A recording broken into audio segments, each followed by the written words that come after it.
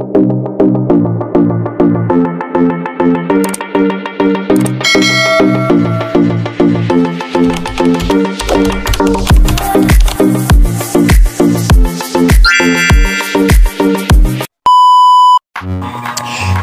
hello everyone! Welcome back to my channel. So, ang video na isi-share ko sa inyo ngayon ay itong si Task Pay 99. So, isa po itong application na pwede nyo pong i-install sa Play Store. So, ang kailangan lang pong gawin ay mag-sign up.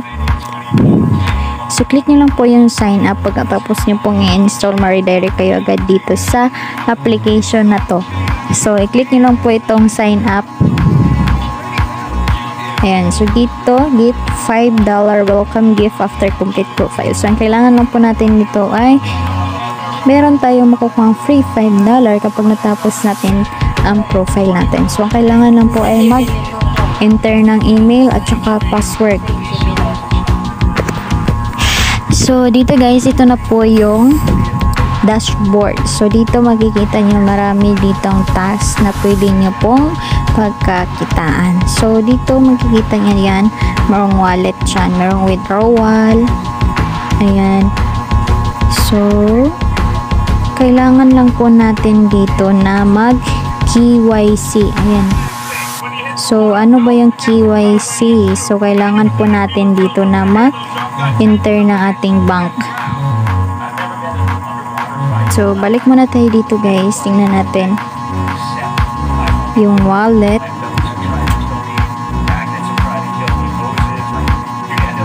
So, dito makikita natin yung mga wallet natin dito. Yung mga earnings natin. So, dito pwede tayo mag-start ng task. So, now a new page will appear on the screen. Later, click on the image. Just you have to click on any 3 images and then stay minimum 1 minute. So, click natin yan.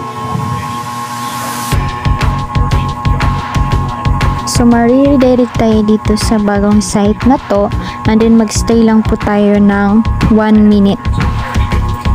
So, step 1. Hello user, you must be stay for minimum 1 minute on last page, otherwise you don't get paid for the task. User related topics ads on page like below screenshot. Please click on below link of it.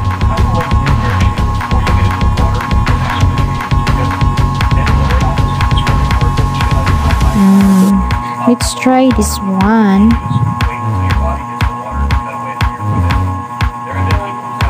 Step 2, you have to click on link look like below screenshot.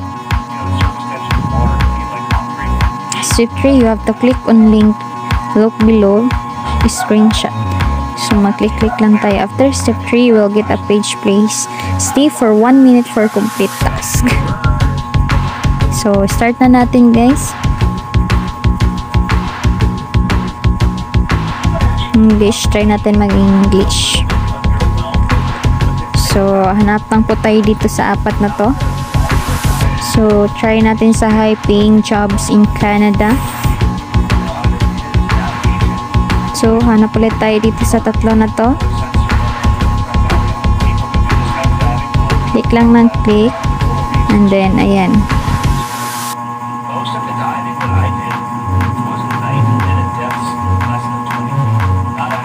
Stay tayo dito ng almost 1 minute. Pwede na natin i-click tong website. Ayan, mayroong website dyan. Try natin mag-click dyan. So, ayan. Stay tayo dito for 1 minute.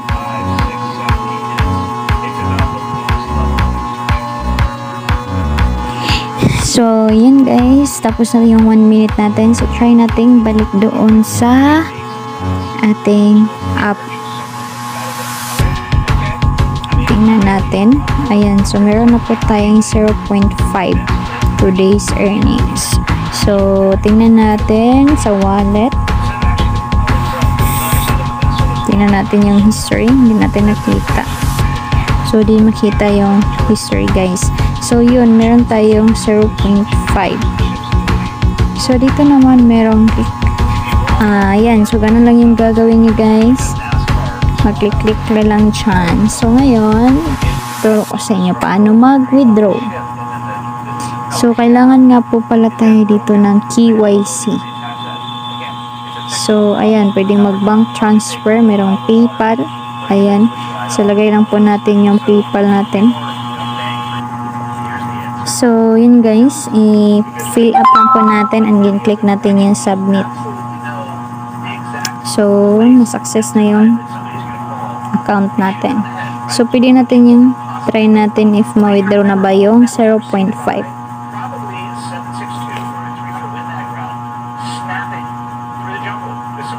So, dito guys, makikita nyo withdrawal sa request submit mas 20 to 25 of every month. So, kailangan pala ng 20 to 25 every month.